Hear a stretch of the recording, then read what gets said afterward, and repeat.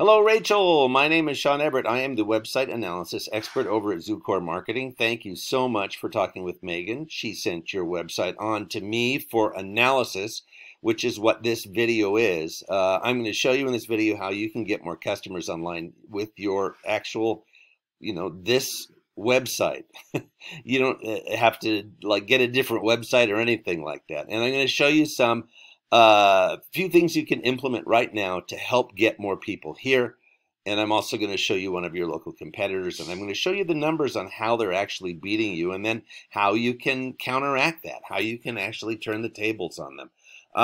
That's what this is all about, coming out on top. Now, the first thing I do after looking at your site, which is a great site, by the way, you have a lot of custom photos and testimonials, and it's a great site. As a customer, I would love to show up here.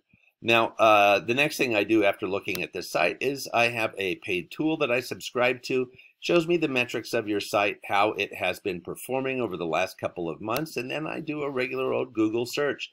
Sacramento HVAC. Now, I know that you guys do solar and other things, but most people don't search for all of those things at once. So I'm just going to concentrate on HVAC right now. The reason that I'm showing you a Google search is because Google is responsible for about 96% of the traffic on the internet. That is an amazingly stupendous amount of traffic that they have their thumb on. Here at the very top is what we call, well, they call sponsored, but we call paid. They're just paid spots up at the top. And the reason I'm telling you about Google is because most people don't know how Google works. And if you don't know how something works, then you can't take advantage of it. And there are good things that Google can do for your business. Again, sponsored, that means they paid. But right underneath those paid ones is what we call the map pack. Now, these folks got there by filling out a Google business profile, and it's like any other online profile. There's a bunch of boxes to fill in. They'll ask you what year you started your business. They're going to ask you what your regular hours are. Sometimes if you have a Google review already, they'll put that one in there, and they'll also ask you to prove that the website is your own. Now, this is a great place to be because it's near the top of a Google search, and there is money at the top. That is much better than being one of the scrolling ones way down. Now, the next thing I'm going to show you underneath that, and by the way, this is all ordered by the Google algorithm, and that algorithm was developed by Google to give its search customers more relevant results. So they're looking for something specific, and the first thing they're looking for, that algorithm, is this. Having this filled out gives them the idea that you're actually serious about being part of the Google family, if you will. Serious enough to want to have Google part of your success.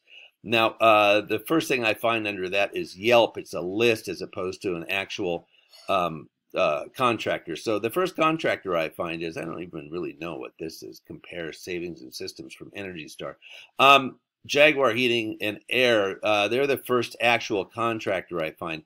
Now, this is their website, and I'm going to show you yours again and do something really quickly. I'm going to copy and paste your website into this word counter. There we go, 662 words, and then I'm going to do the same for them. Select all, copy and paste. There we go. Doop.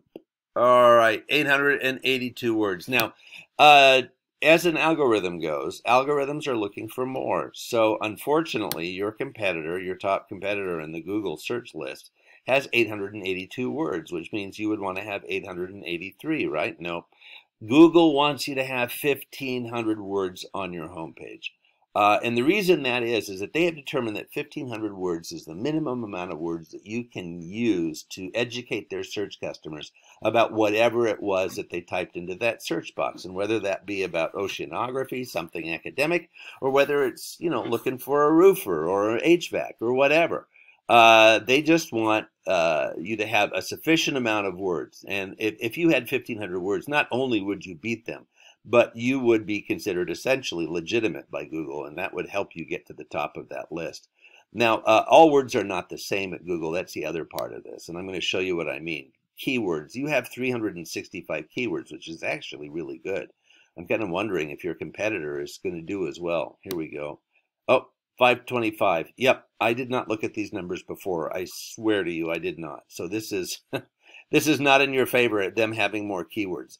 Now, keywords are words that are part of your industry. They're part of your the way that you design your site for sales. They're part of the communities that you serve, and they're also taken from like Google searches. So 525, I'm going to show you what their keywords are.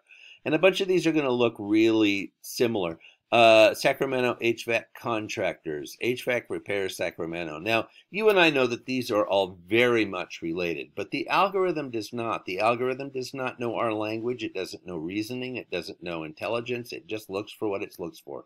It doesn't know singular and plural. So contractors and contractor are separate for it. Like for instance, HVAC Sacramento versus HVAC Company Sacramento, you and I would know that those were the same.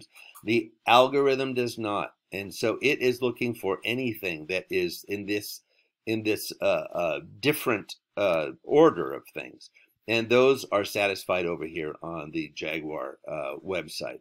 Now, a bunch of these are looks like they're just about HVAC repair and repair, and then Sacramento. I don't see anything that people are Googling that. Oh, there we go. Heat pump installation.